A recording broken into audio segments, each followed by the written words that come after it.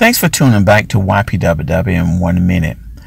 As we continue the Yes Lord series, one must always realize that the Savior can perform the impossible with your faith. This passage of scripture unfolds a similar scene when many people are following Jesus, yet 2 blind men joined the crowd, but they cried louder than the others. After getting the Savior's attention, he questioned their faith.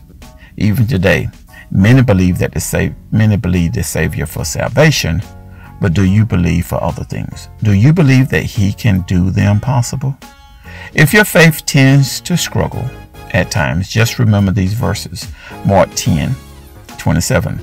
And Jesus, looking upon them, saith, When with men it is impossible, but not with God. For God all things are possible. Luke 1:37. For with God nothing shall be impossible. Luke 18:27. And he said, The things which are impossible with men are possible with God. So today, the Savior asking this same question, do you believe that I'm able to do this? Just reply, yes, I believe, and mean it.